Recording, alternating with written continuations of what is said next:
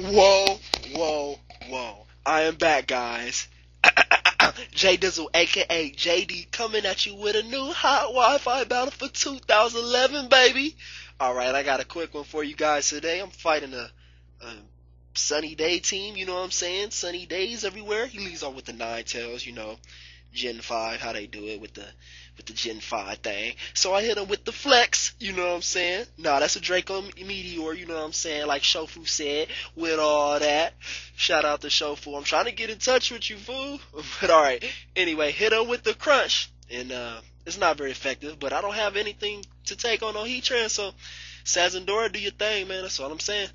So he subs up, because everything I have won't hit him at least effectively. But I get him with the outrage, so that's a plus right now for my Sazendora. He hits me with a flamethrower boosted by the sun. It's not very effective, kid.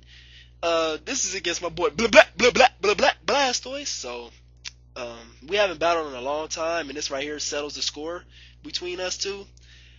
I just barely don't take out his El Fuego because he's too flaming hot for me. So Sazendora goes down.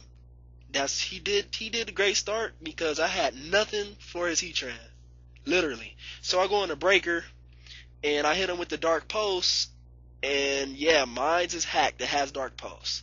So I hit him with the flex.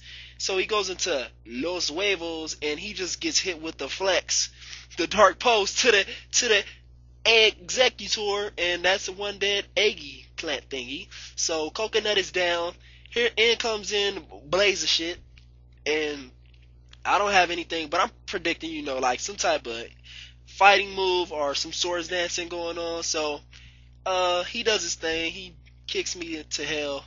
But predicting the switch, or if he wants to stay in, get the choice scarf off.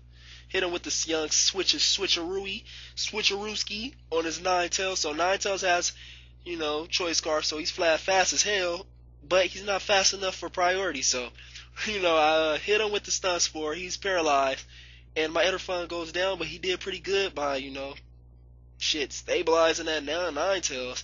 Go switch back into Breaker. This is the real Breaker. Hit him with the Outrage. And that's a dead Ninetales. I was thinking about EQ, but I didn't want to. I don't know. I just went for outrage. It's stab. It's maxed out attack. He's beast. In comes Wobbuffet. I'm like fucking Uber, but it's not Uber. This 5th gen or whatever.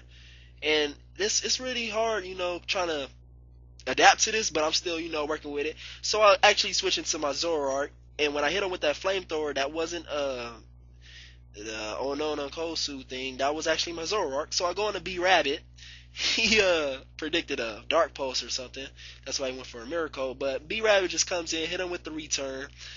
Barely lives, which I'm freaking pissed off. B-Rabbit is just dancing, rapping in 8 Mile. Yo, yeah, I get the 7 digits from your mama for $1 tomorrow. But anyway, take out his giant Quagsire, no, his Wobbuffet, and then he switches in Venusaur, and I'm like, oh no, Solar Beam to the face, to the bunny ears, B-Rabbit goes down, Pika Blue goes down, oh shit, it's not looking good.